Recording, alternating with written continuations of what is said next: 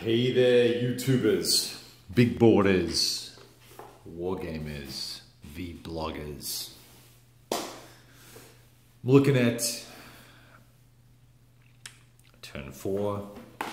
Went through the first phase of the NATO session and things did not go too well. This is our second playthrough solo of the Third World War.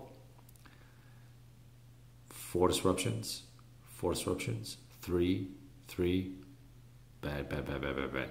So the North is, wow, I'm saying 2 turns away, 2 turns of regrouping away from having anything capable of being a effective fighting force. Down here we have a similar sort of problem and lots of fairly strong US forces with no losses incurred. These guys all have 1. Here, 1, 3.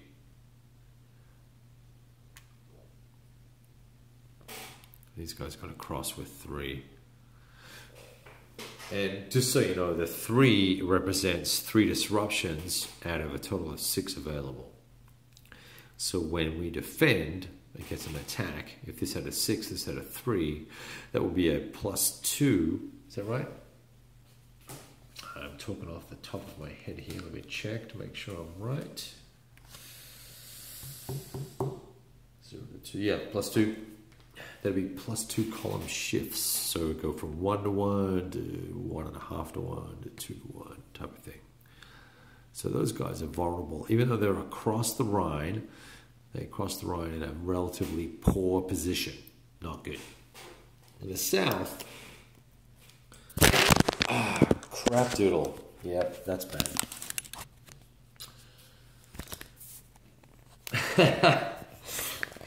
Here's the good news. I'm done here anyway, so it doesn't matter, but I've got my other phone on here.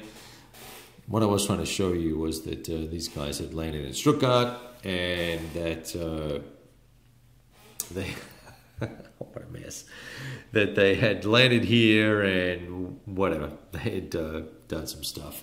And it wasn't going to make a huge amount of difference because down here, a lot of the forces, these just had 1 step loss.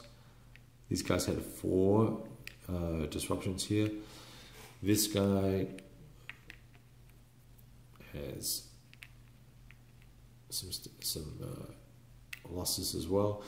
Here, you know, the Soviets we would be concerned about them being isolated and finished off by these 3 divisions here.